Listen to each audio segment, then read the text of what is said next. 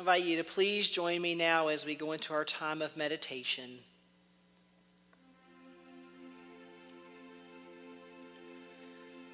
In Shamatha Vipassana meditation, we begin to sit upright.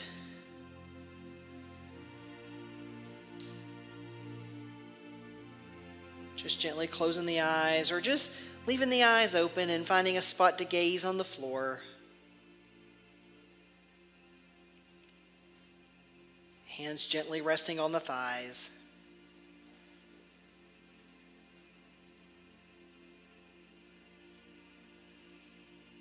Just simply becoming aware of our breath as it enters the body, moves throughout the body, and just exits the body.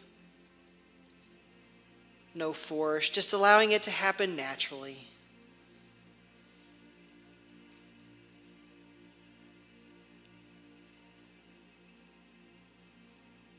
Just keeping the breath soft and keeping it relaxed.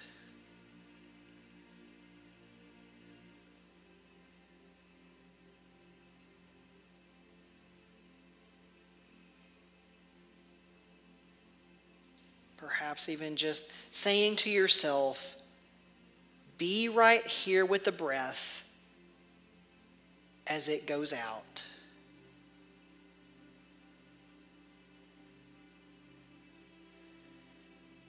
Be right here with the breath as it goes out.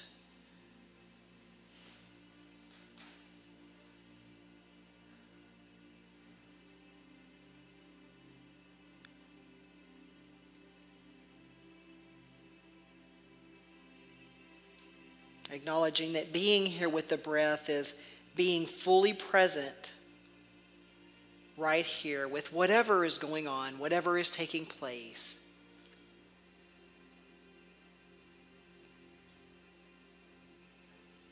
Being fully present right here, right now. Being right here with the breath as it goes out.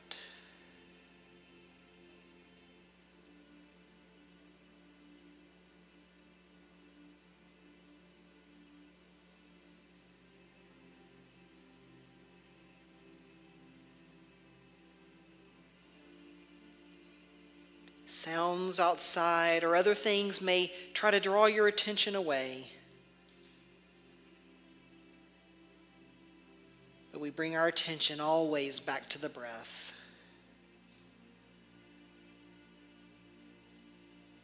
Sitting right here, aware of the breath as it goes out.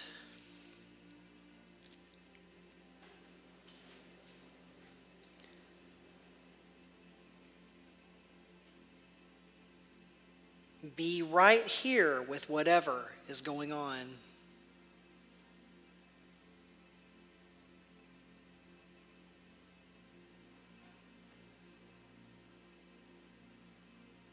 And as we prepare to enter into a time of silence, we are fully here with the breath and fully present, right here and right now, as we move into the silence.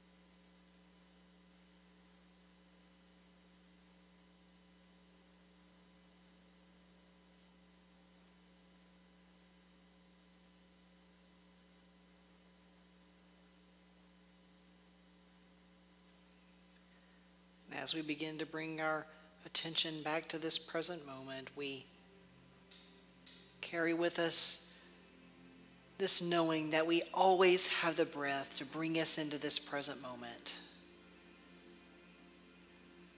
The in-breath, the pause between breaths, and the exit of the breath to always remind us to be here, to be fully present right here and right now in this present moment. Being right here with whatever is going on. Right here and right now. And we allow this to be. Namaste.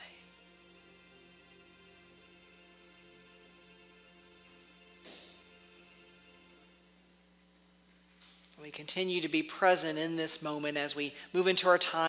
I was thinking we need one of those tracks of hand clapping because y'all deserve more applause than just me out here. And I know people from home are applauding, but it just sounds kind of quiet in here. So, but thank you, Unity Jazz Band. That's awesome. It's always a treat every time we have the jazz band here. So if you're tuning in for the first time, we have it. What y'all usually hear about once a month or so? Yeah. Every third Sunday of the month or so. Tune in if you like that. We'd love to have you here and love to hear the jazz. So anyway, I'll get into the talk now. So anyway, everybody knows probably if you've seen me talk before, I like to start with questions, by asking questions. So I'm going to start today again with asking a question. Well, first of all, we've got, including today, we've got 2 more weeks of our book study. We've got next week, and then it's going to be, this book is coming to an end, but it's been such an amazing book for just such a time that we really need it right now. It's always needed, but just especially now with everything that's been going on. So if you're tuning in for the first time, we've been studying Pema Chodron's Welcoming the Unwelcome. So highly recommended book. I highly recommend you get that. And if you would like a study guide, contact us here at the church and we'll be happy to send you one. Okay, so back to the question. So my question is to ask you today is, have you ever just stopped? Really just stopped and just sat right here in the now. In this true present moment of right here and right now. Or maybe just allowed yourself to just stop and to just be in that place that's between events in your life. Probably at least for most of us, I know it's true for me, we finish a project and then we either just physically move on to the next one or at least move on to that next one in our heads. I just finished such and such. I'm crossing this off my to-do list and now it's on to the next thing without just that pause in between. Take meditation, for instance. Most of us are taught to focus on the breath during meditation and to really pay specific attention to that pause that's between breaths. That pause where it appears that nothing is happening, right? But what if during that pause, what if that is where everything is happening?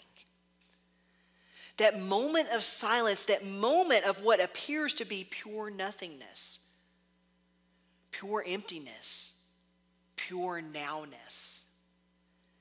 Now, I recently mentioned in one of a group of people that I was speaking with, I talked about my time of living in Dallas, Texas, and it's a great city, and it's got a lot going on there at any given time, but it's also something that I began to see, and yes, I labeled it, going back to labels that we've talked about, I labeled it as frenetic. Now, I love big cities. Mindy and I both, we've talked about how we love big cities.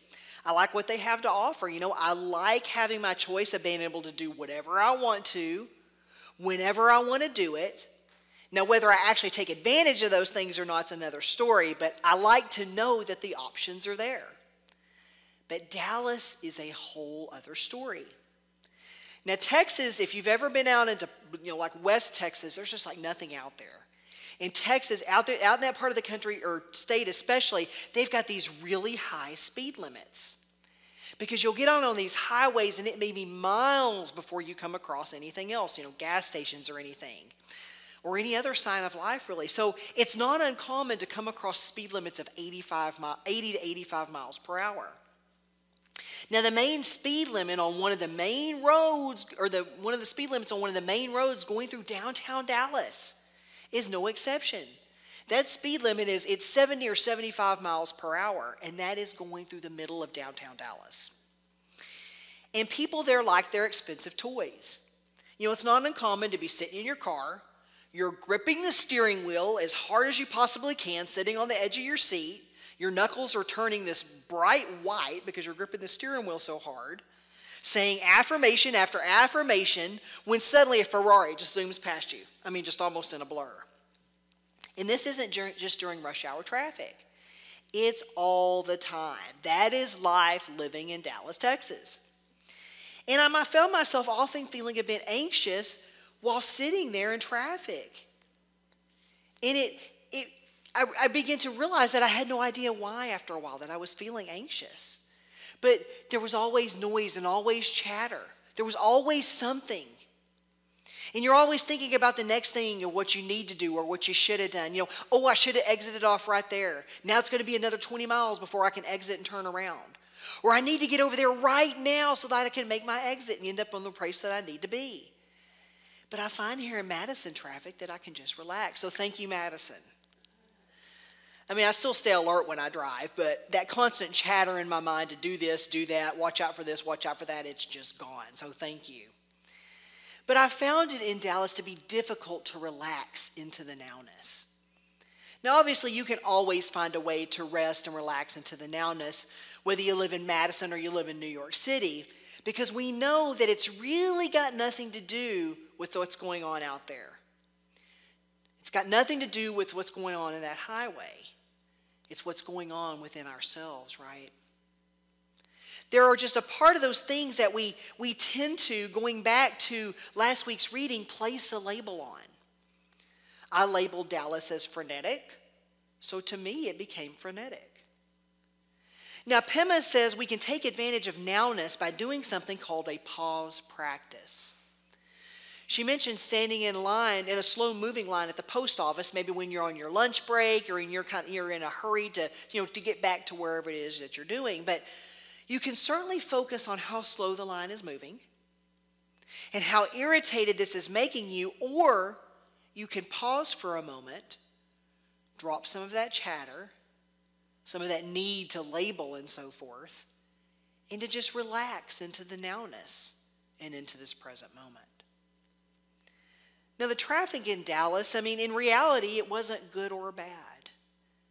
It might have made it a bit easier for myself if I had just sat into the present moment. You know, okay, my hands are now on the steering wheel. You know, my foot is on the gas pedal.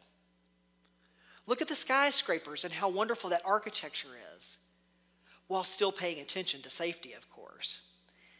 But Pema mentions, though, when we relax into nowness, she says, you are free from concepts such as, oh, poor me, or I don't have time for this, and are instead just enjoying nowness. Now, nowness also helps us with that constant need to be moving from one thing to the other without that pause in between.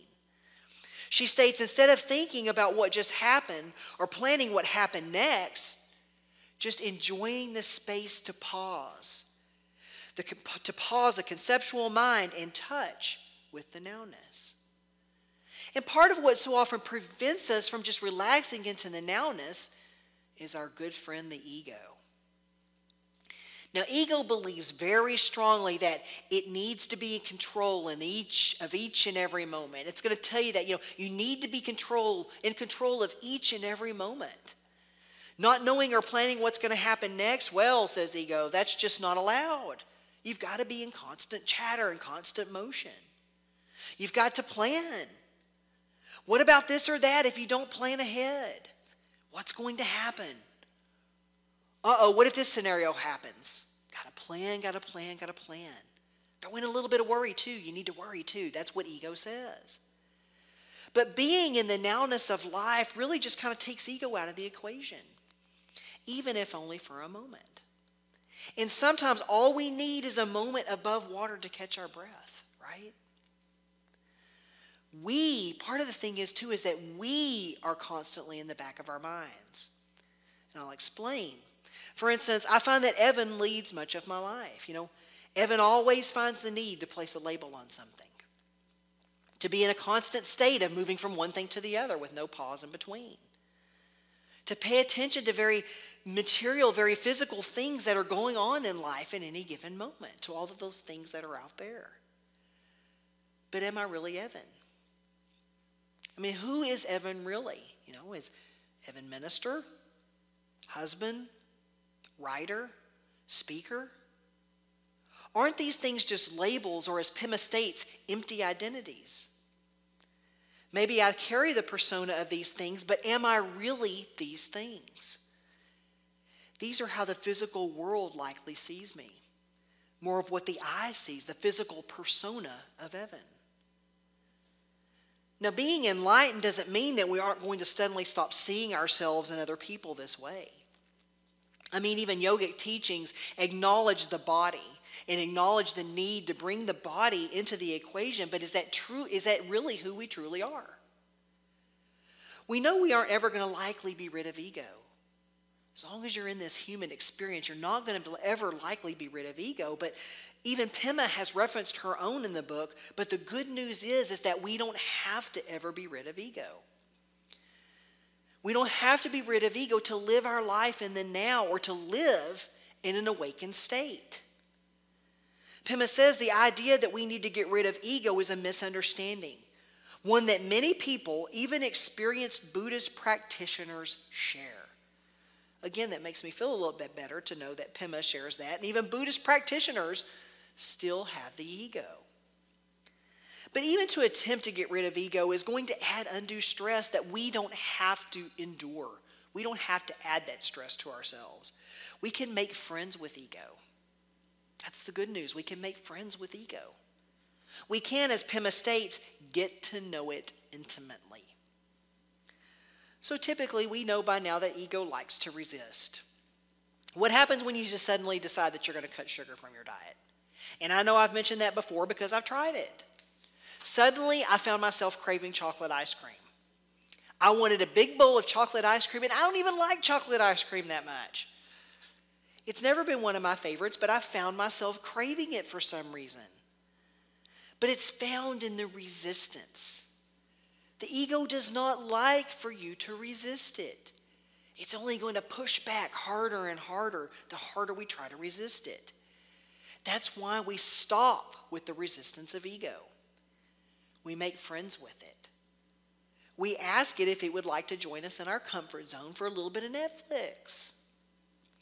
We stop using it to place labels and identities on everything and on ourselves. Pema says the heart of the practice is to notice all of this and rest in the middle of it all. Not trying to fix or alter anything. And I don't know about you, but I kind of like the notion of that a little bit, to just kind of kick back and just relax and to say, hey, that's okay, even if it's with ego sometimes. Who doesn't like kicking back with a good friend? Invite it in for some of that chocolate ice cream. We can also remain friends with it through our curiosity and by remaining open. The activity in our mind can continue, but we can sit with it in much the same way as we would a good Netflix movie. Watching it without being an active participant. Doing as Pema says, nothing with it beyond just simply noticing. Just relaxing, just letting go and just trusting the God within. Knowing that the connection with that God within will help us to ensure that we're trusting our divine guidance and our intuition as we continue to navigate this human experience. Now, Pema also mentioned something this week that she states is outside of our comfort zone, and that is the subject of death. Now, she does mention physical death here of the human body and about how our physical bodies go through this cycle. The cycle of a beginning, which is a birth, the middle, all that's in between life and death, and then the end, which is death of the physical body. And she talks about how some of us, probably a lot of us likely, have a fear of physical death, but that's not really what I want to focus on right now. She also talks about death in a different context. she mentions events and how events go through a cycle similar to that of the human body. Where events in our lives have a beginning, they have a middle, and they have an end. Each moment in our lives consists, even if it's just a flash of a moment, that moment still consists of a beginning, a middle, and an end. For instance, I'm not the same person that I was when this service started, and neither are you. The moment that this service started has already ended. Pema says birth and death, they keep going on and on continually and eternally. As we become more accustomed to this flow, we start seeing things in a fresh way.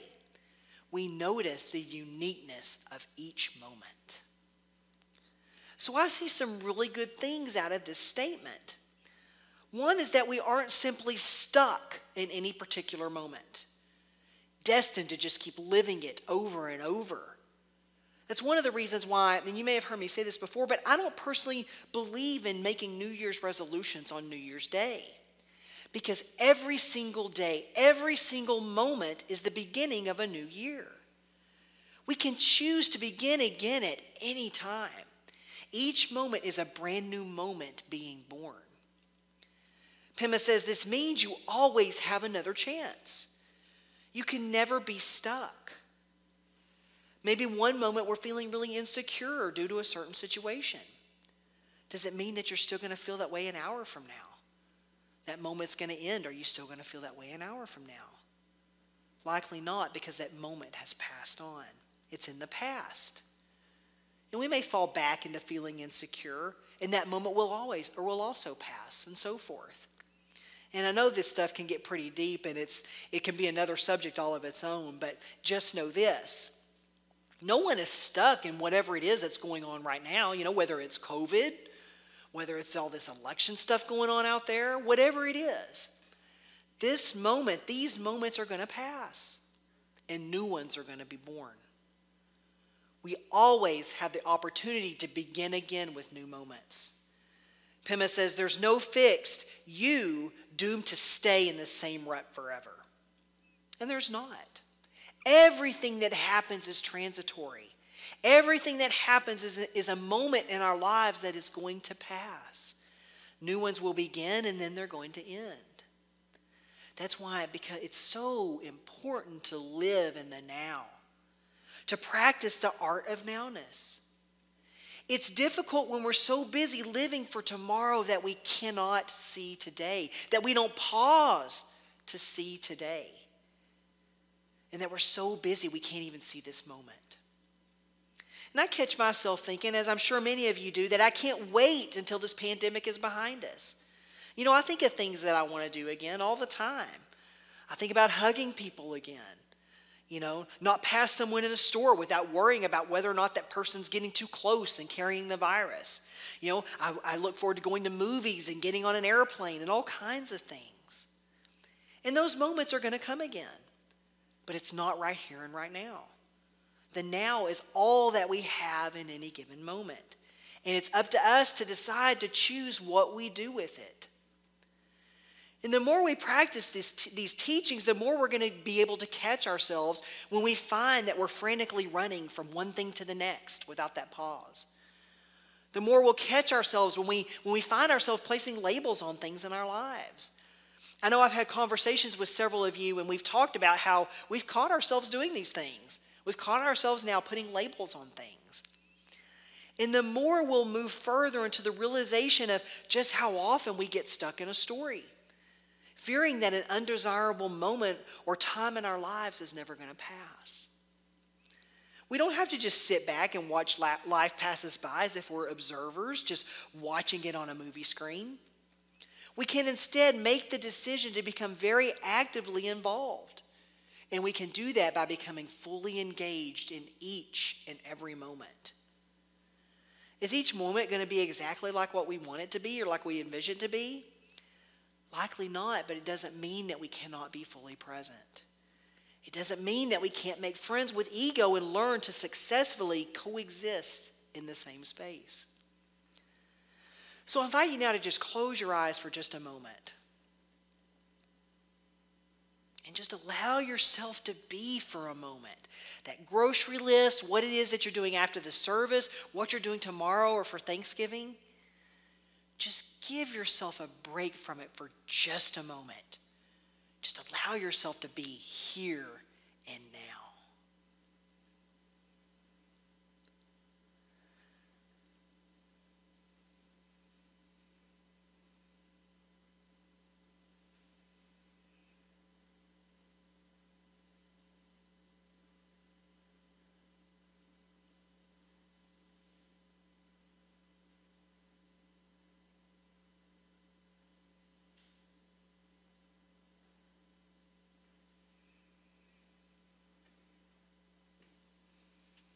And you may open your eyes when you're ready.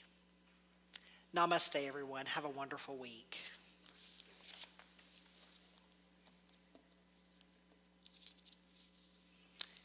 And now we've got our next special music. The jazz band is coming back up again.